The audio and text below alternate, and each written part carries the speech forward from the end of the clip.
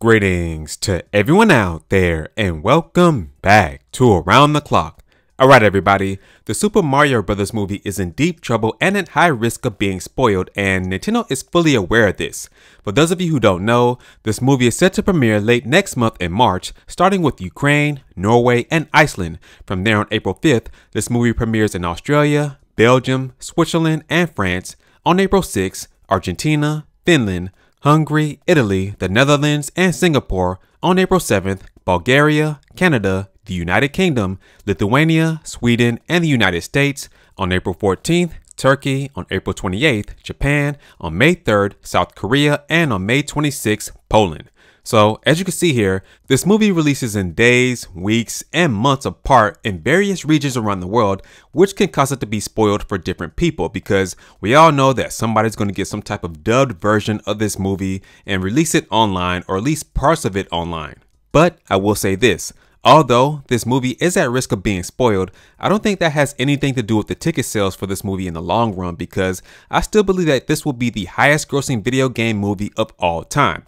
We saw this happen with the Sonic movie, and that movie released in various different regions around the world at various different times, but still, that movie went on to be the highest grossing video game movie of all time in the United States, and at one point, it was the #1 best-selling movie in the world. So, hey, it's no doubt in my mind that the Super Mario Bros. Movie is going to do extremely well compared to Sonic, because let's keep one thing clear. Mario is way bigger than Sonic. I know a lot of people don't want to hear that, but the Mario franchise is way bigger than Sonic. More people around the world recognize Mario than they do Sonic. I'm just saying. So yes, although this movie is at very high risk of being spoiled, we all know that this movie is going to be fire. All of the trailers that they released so far have been fire, and the fan reception has been really good. So shout outs to Nintendo and Illumination for building up the hype for this movie.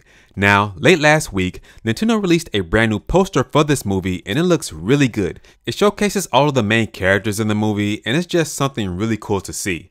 So, with that being said, that's going to do it for this video, and please, don't forget to like, share, and subscribe. And if you want to support this channel financially, become a member by hitting that join link down in the description box below. The price of being a member is $1 per month, that's $12 per year. And as always, remember to keep it locked here at Around the Clock, where here, we focus on Nintendo news content around the clock. I'll catch you guys in the next video.